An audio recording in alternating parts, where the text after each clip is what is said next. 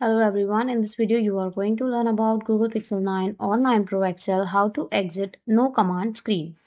So my phone, device or screen all is okay, but I can tell you the solution that how can you exit if your screen is of no command.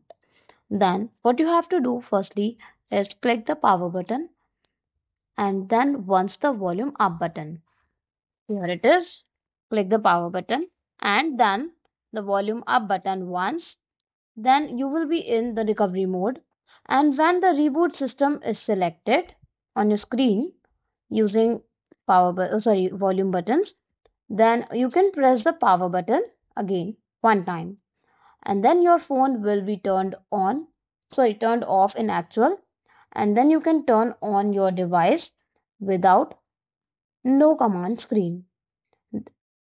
It means when you turn on your device again, then your no command screen will be gone.